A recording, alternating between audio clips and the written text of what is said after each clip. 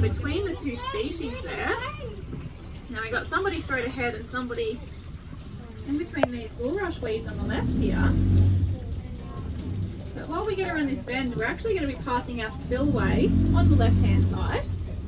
Now, our spillway comes in really handy because obviously in the wet season, water levels are going to rise, or the excess water flows out through the spillway and into the creek behind us. Now this has opened up a bit of a window for fish to jump up into our lagoon. The last time we did a species count, we had 16 different species of fish in here, which is really, really great considering we only put 3 in here when we first created the lagoon.